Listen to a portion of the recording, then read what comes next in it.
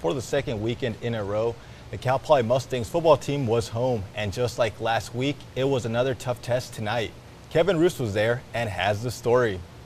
For the first time in program history, Cal Poly welcoming in Idaho, currently ranked third in the country at the FCS level.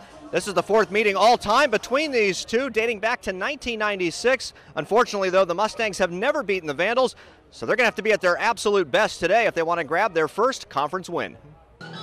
Cal Poly star quarterback Sam Heward in concussion protocol. Hope he gets back soon. We sure need him. Idaho rolled all over Nevada out of the Mountain West a few weeks ago, so we knew we were in trouble. Vandals striking first and striking quickly. Just 2 minutes into the first quarter, Giovanni McCoy calling his own number and taking it into the end zone. People can't even do the Wordle that fast. It's 7-0 Idaho. Second quarter now, still 7-0 McCoy. Quick little pass out to Jay Cox, the tight end, and he gets in, and it's now 14-0 Idaho. Vandals looking to do more damage, but this time McCoy rolling out, and his pass going to get picked off by Donovan Saunders. Nice defensive play there for the Mustangs. However, Cal Poly would fail to convert on the next drive.